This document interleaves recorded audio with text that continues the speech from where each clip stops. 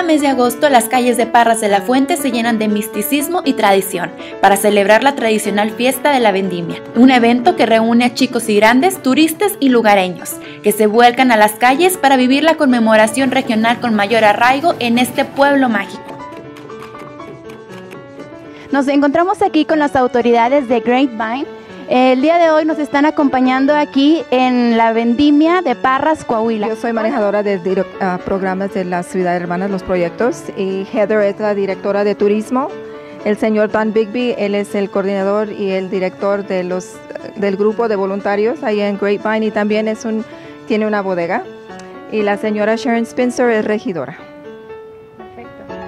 ¿Cómo se sienten de estar visitando México, de estar visitando Parras en esta gran fiesta?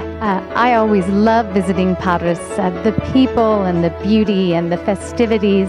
It just feels like visiting family and loved ones, so we really enjoy coming down here. In 1996, 16 years ago, I made my first trip to Parras, and I find it now almost a second home. We love the people, we love what we do and see, and it's refreshing to come down and enjoy the festival.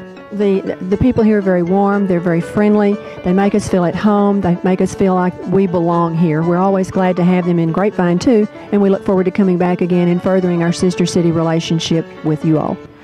Grapevine is located right between Dallas and Fort Worth in North Texas. We're actually home of Dallas-Fort Worth International Airport. So it's possible you may have visited and didn't even know it. ¿En qué se parece Parras, el lugar en donde ustedes There are a están? number of comparisons that we do have. Our sister city was originally based on the grape production, wine production. Our size is very similar. I believe you're about 45,000. We're just under 50,000 in population.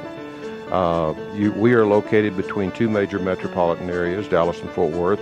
You are located between Torreon and Saltillo. So there's a lot of similarities, and I think the most important one is that you have people that are truly interested in the welfare of not only their neighbors but their community at large. ¿Qué les ha parecido la fiesta de la Vendimia en este año 2012? Oh, it is wonderful.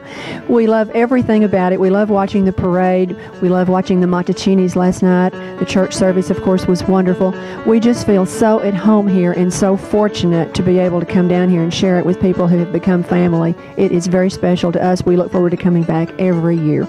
¿Invitarían a la gente de su país a venir a visitar Parras? Absolutely. I think we all agree on that. So.